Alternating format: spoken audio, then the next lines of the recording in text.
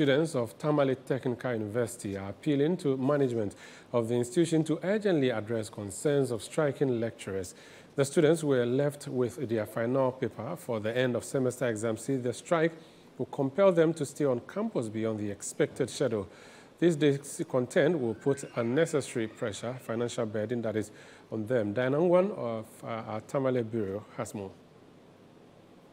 The 30 branch of the Technical University Teachers Association of Ghana on Wednesday embarked on an indefinite strike over the unapproved formula used in the payment of their end-of-service benefits and the non-payment of certain allowances due them from the university's internally generated funds. During Citi News's visits to the school, one could barely see a soul on campus.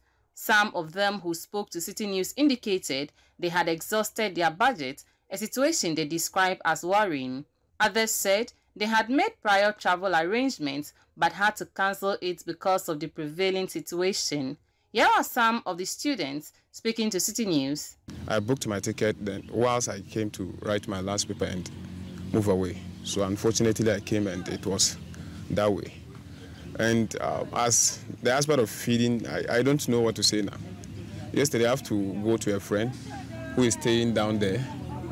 I am staying in the hostel, but he is staying down there, so I have to go to his place and also get something for myself. This morning, currently as I'm sitting, I've not eaten yet. Others have to call home to explain why they can't come anymore. And then a lot of things that we are going through. I was just with some few friends and they tried to explain to me how they can't even afford food like yesterday in the evening because they were hoping that by then they should have been in a car to their homes or even at home. But I think we, the students particularly, we are not very happy of what is happening. As for learning, we can't learn again. We can't even open books because we don't know whether we are writing the paper, the last paper or not. And so when you even sit, you can't learn again. They further appeal to the institution's authorities and TUTAG to find a common ground as the strike action is adversely impacting on them. We would plead that they try as much as possible to fast track to be able to, grant their request so that we can write the remaining papers and then find our way back home to be able to get the remaining, school fees that we are left to come and clear, all.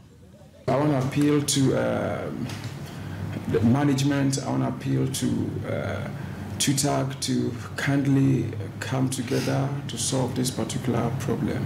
I also want to see if the government will be able to step in to solve this problem. We will be much grateful and we'll be glad to see that done. So we are pleading on the VC.